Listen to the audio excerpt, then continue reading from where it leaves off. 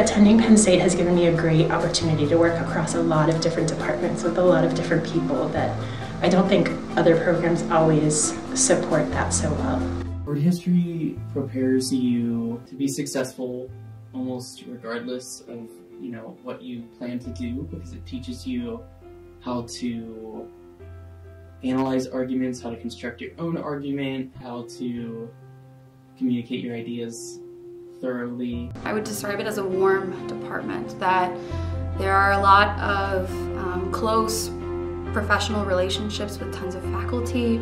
The graduate students as well work well together. The successful students are really the ones who are just endlessly curious and insatiable for knowledge, and I think that's something that a lot of graduate students here share, and we like to cultivate that. This is a place where